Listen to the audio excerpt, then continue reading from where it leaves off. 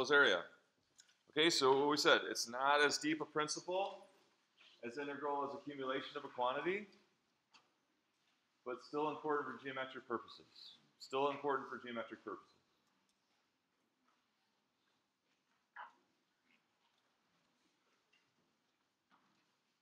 Maybe I need to put that whole thing before on a PowerPoint, so you start taking notes on all that stuff too.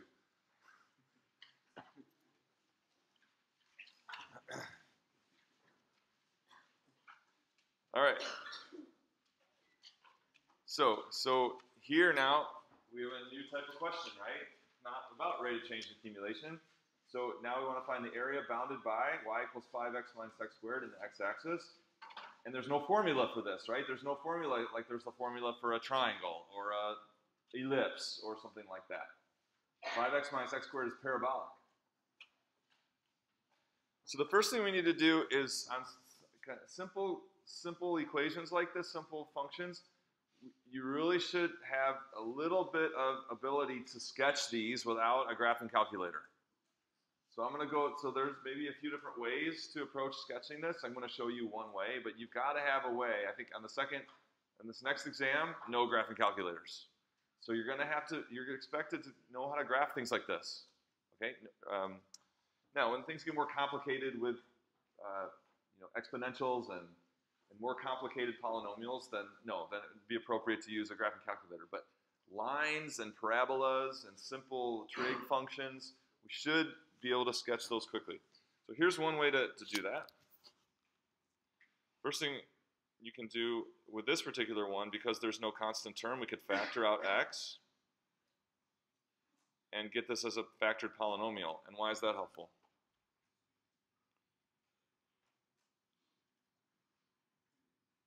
What did I just find by doing that in terms of the graph?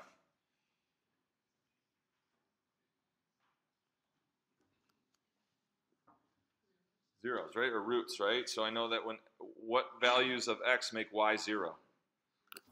0 and 5, right?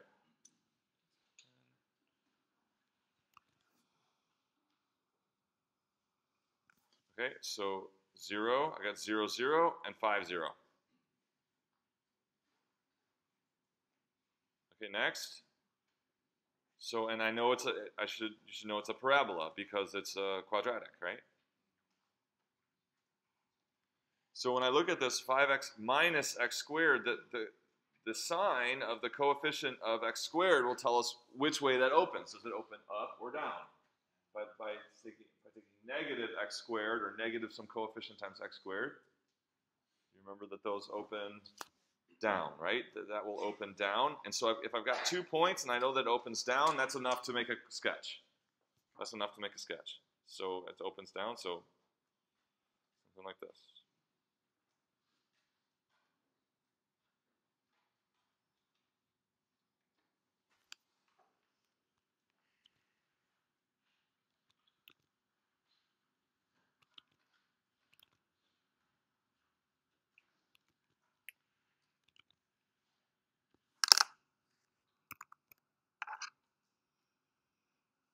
Perfectionist that I am, hates this picture.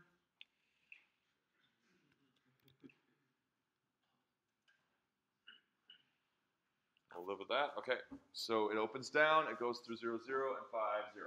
Okay, so it's talking about some region bounded by that and the x-axis. So my experience teaching this class and doing these is students do not really read carefully, or they're not comprehending what they're reading, and they just, once they get the picture, they just gravitate to some region, whether it's the one described or not. Because some of these pictures there'll be more than one region possible from the functions and the axes. So you really gotta hone in on what exactly is the one described. And so just before we start, what is y equals 0? What is that? Another way to say y equals 0 on a graph. He said x-axis. Agree with that? Is it the y-axis? Have thousands of calculus students throughout the ages said that was the y-axis? Yes, but it's the x-axis. Okay? right? It's all points where y is 0. Where are all points where y is 0 on the x-axis? Okay, what is x equals 0? You can get that one right now. Okay, so first of all, let's get that settled. Two different ways to say the x-axis. It could say y equals 0, or it could say the x-axis. Two different ways it could say the y-axis. It could say x equals 0, or the y-axis. All right? So now we're looking for the region between the x-axis and this, and that's, in this particular example, that's easy to find. Really hard to screw this one up. But, like I said, don't just make the picture and just look at the picture and assume that it's where your eyes are going. You got to read these descriptions carefully, okay? You got to read these descriptions carefully. Okay, so we got that, and so we want to find that area, right? This is not an area you can find in a geometry textbook, okay? So, but we can use what we just talked about. So before we go to an integral, so this is an easy one. We could probably just write down the integral first, but I want to instill in you a habit, or try to. Again, my experience in past semesters is like students, many students will just blow off what I'm saying in this next part. They just want to just write the integral every time, but when we get into these harder geometry problems and then the physics problems, what I'm about to do is going to be really helpful. So I just implore you, okay, as your teacher who knows this a little bit better than you, please do this, okay? So what we're going to do is I'm going to come up with, so we know that that area is made up of a bunch of little like rectangles or like little strips. So I'm going to draw one strip that's typical of all of them, right? So I'm going to call that a typical strip.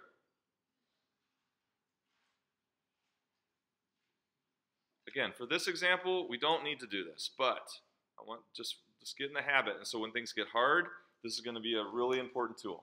All right, so this is a typical strip. And what do we want to do? We want to sum up all the areas of all those typical strips. So let's just find the area. So we call this, so the area of a typical strip.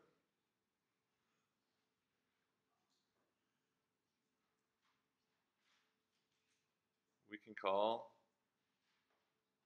delta A.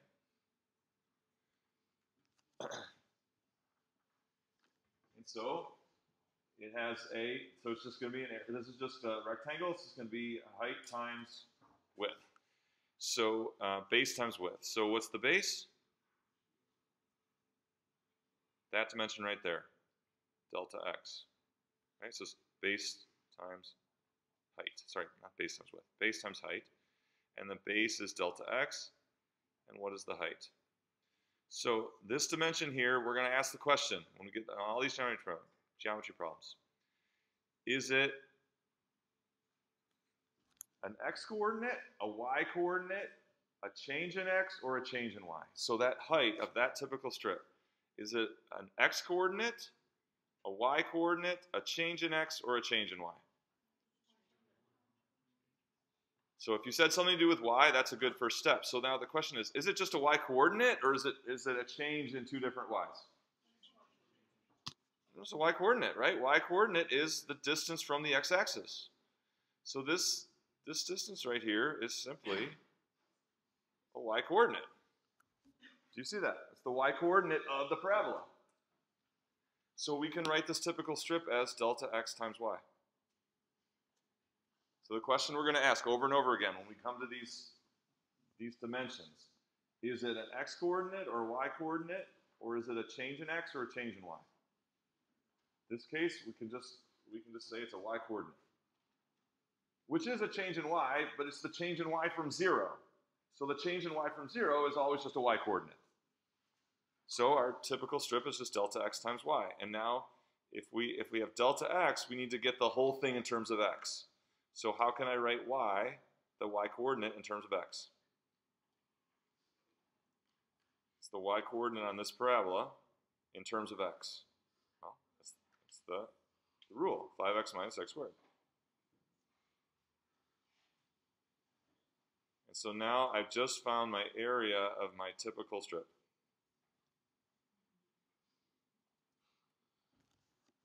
from base times height. The base being delta x, the height being the y coordinate, which I rewrite in terms of x.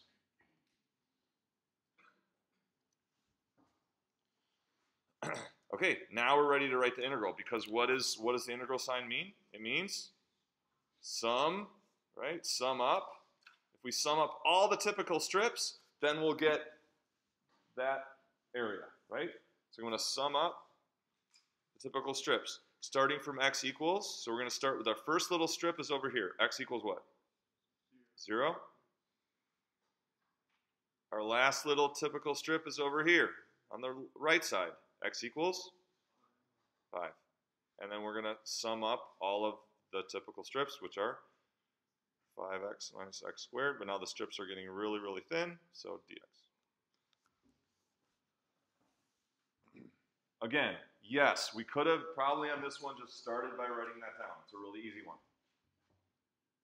But this thing that I've done in red, just, I'm telling you, if you do it when the problems get hard, and you know the hard ones are going to be the ones on the exam, this is going to be an important tool, okay? This is going to be a really important tool for setting up the integral correctly. So now this is going to be the area in question.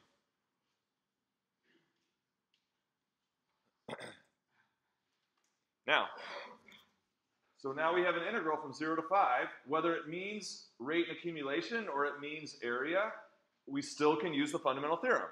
It's still the integral. So whether this is a rate function and we're finding the net change from x equals 0 to 5, or if it means area, getting the answer is the same thing. So that puts that emphasis on antiderivative again, right? Antiderivative is the key to getting a value. So antiderivative, super easy.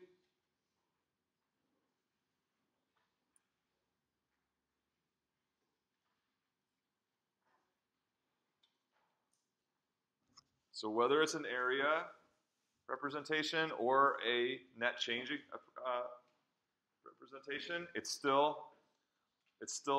can be, you still use an antiderivative to do final minus initial, right? So final value minus initial value is the same as the sum of all these. Okay, so what is this? 25, 125? 125 over 2 minus 125 over 3. In this case, the 0 becomes 0, but that's not always true, right? So minus 0 plus 0. And I think that's 125 over 6.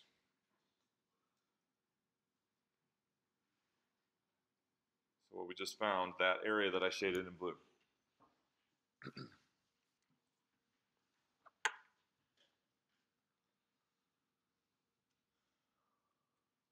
Okay, anybody have a question on that?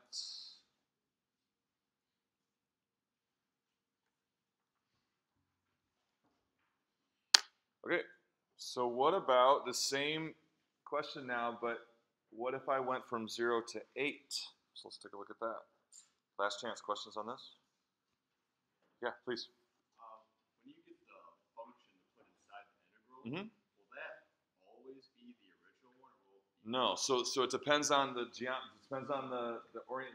configuration of the region. That's why we went through this step right here. It just happened to be that the height was just the y coordinate, so that was the function. But that could be like a change in y, or it could be a change in x, or an x coordinate, or something, right? So that's the key to this step. So don't always just it's only that function if that thing is y, right? Okay. If it's something else, then it's not gonna be that. And we'll see lots of examples. Good question. Other questions? Okay, so now we want to talk about from 0 to 8. 0 to 8. So let's look at a picture of that. So here's a picture of that. So here's the same picture of 0 to 5. So what happens after 5?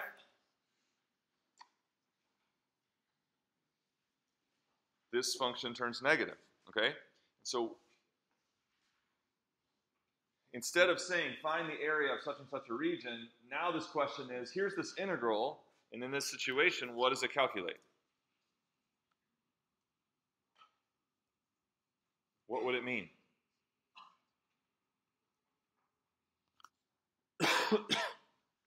Well, let's go back to accumulation and rate of change. What would it mean for, if we were looking at this through the lens of accumulation and rate of change, what kind of function would this purple function be? Relative to that integral, 0 to 5, 5x squared minus 5x minus x squared. What kind of function would that be right there? You should be thinking rate of change function. That'd be a rate of change function.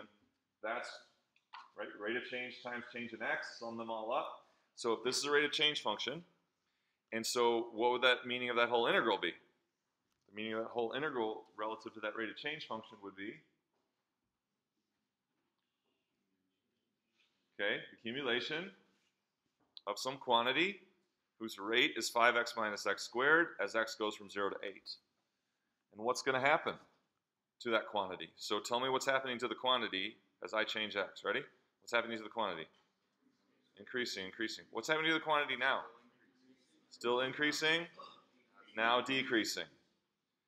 And this integral has that all built in. So when this integral, you calculate this integral, it's going to take into account increasing all through here, and it's going to take into account the fact that it's going back down here.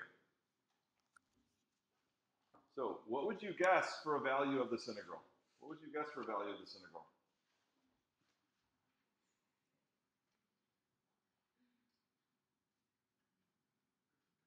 Maybe negative. Do you see that?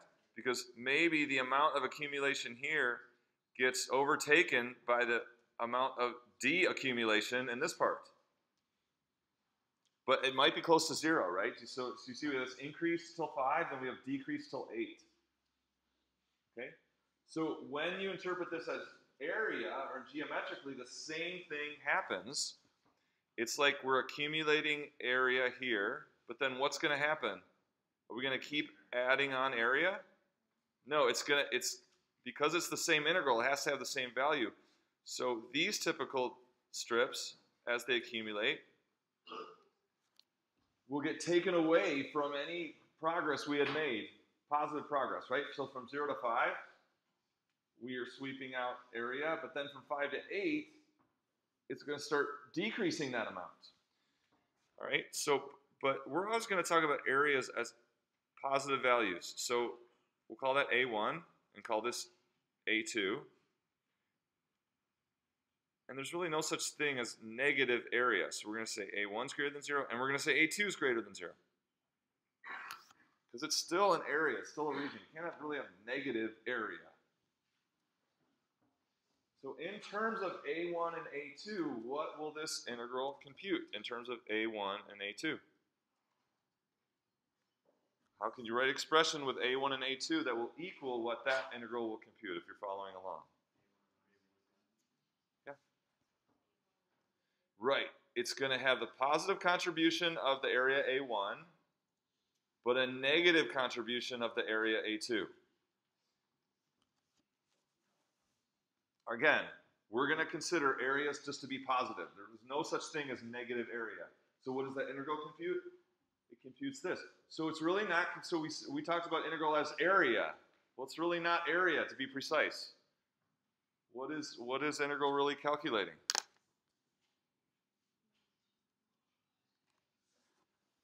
So it's like difference of areas, or maybe net area. You could call it net area, or difference of areas. Anytime your function goes below the x-axis, it's going to carve out area that gets subtracted when you do the integral. Make sense? And that's exactly consistent with our interpretation of integral as accumulation and rate of change. Anytime the function was below, the rate of change was negative, and so our accumulation went down. So anytime you have the function goes below, you get an area, and you're going to subtract that much area in the total of finding that value of that integral. So really, precisely, we say that integrals, in the geometric perspective, they calculate difference of areas, or net area. You only truly get area if that function stays positive for your whole interval, right? If it stays positive the whole time, then you get an area. Okay, so what do we predict? We thought maybe this is, what, maybe this is close to 0, or maybe negative. What if A2 is greater than A1? All right, well, we got the same antiderivative. Do it faster. So I think it was 125 over,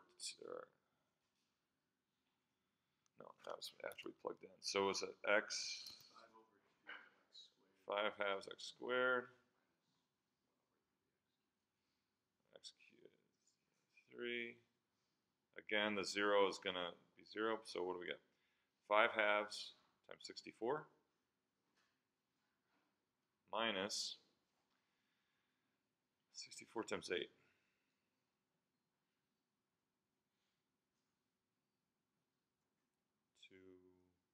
512? Try to do that in my head. Oh, got lucky. All right, so what's the answer? So we crank that out. 5 times 64 over 2.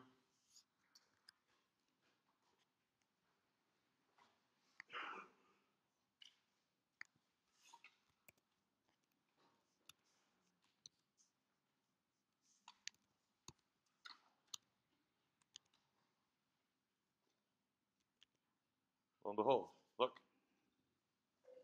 Negative 10 and 2/3. Negative 10 and 2/3. So, did we get a negative area? No.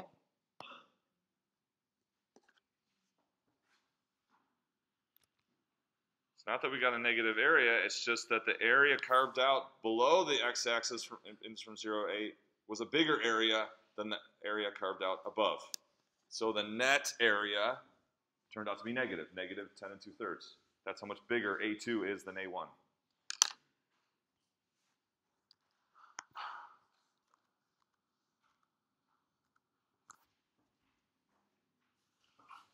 Okay, questions on that? Does it make sense? Okay. Really important concepts. Okay, so here we go. New one. See if you can. So without a graphing calculator, can you get a good enough sketch of these curves, lines, and the region? Identify the region, and then we'll do our typical strip and add it up together. So without any graphing device, you should be able to get a sketch of this in a minute or two.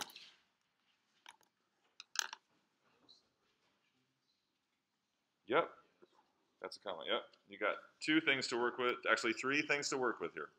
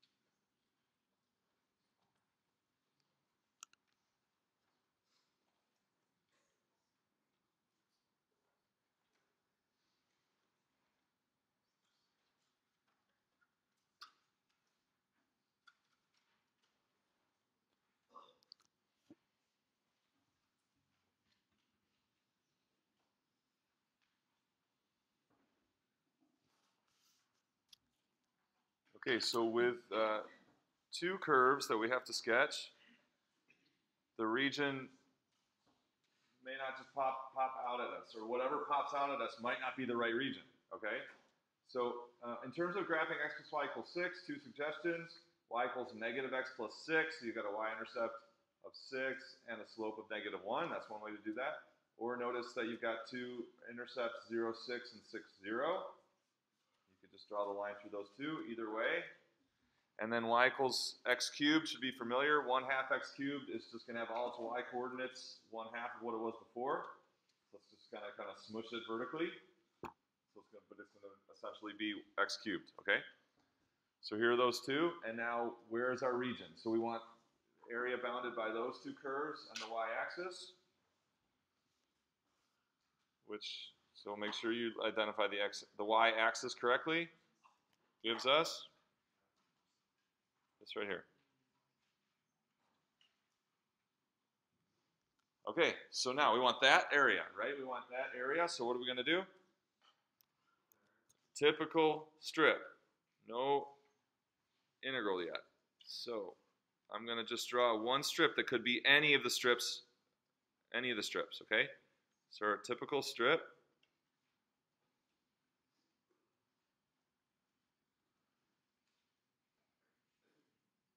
okay, it's going to be base times height, just like before. Base times height, because it's a rectangle. What's the base? Base is the change in x. And so then this question, that height of that typical strip, is it an x coordinate, a y coordinate, a change in x, or a change in y?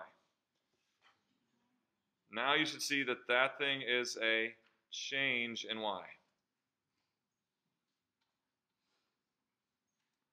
Okay, so we're going to write that as y2 minus y, not delta y. Delta y would be like a delta x, meaning like the narrow dimension. So I'm going to write that height as the difference, y2 minus y1. But because I have delta x, I need to write the y2 minus y1 in terms of x.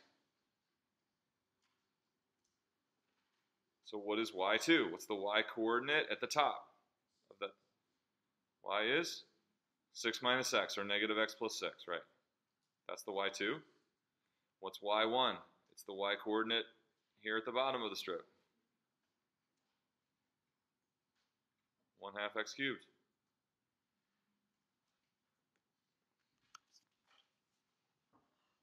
So this is an advantage to the typical strip. Any region that you have anywhere in the plane, you can, if you're using rectangular elements, you can have base times height. In this case, the base is delta x. And then we recognize that that height is just a change in y. It's y2 minus y1, where y2 is the 6 minus x, and the y1 is the negative 1/2 x cubed. And so then our area is going to equal the sum of all those typical strips. 6 minus x minus 1/2 x cubed. That's the height. Times the base is dx. Again, the dx is part of the math. It's the base, right? It's the base. And then we say, where's the first typical strip? The first typical strip is the tallest one here on the left. See that? That's at x equals 0. Where's the last typical strip? It's this really short one here on the right. Well, we've got to figure out what that x coordinate is.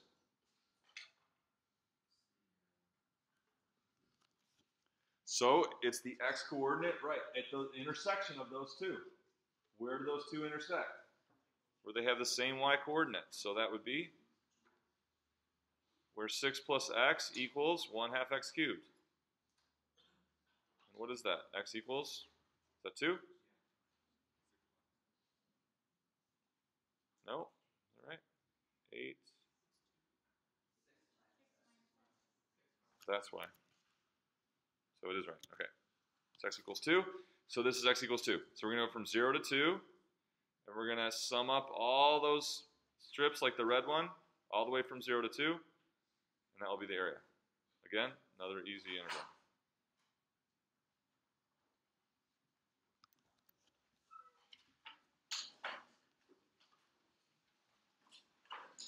Do the red part on every problem. Please, I'm begging you. See you Wednesday.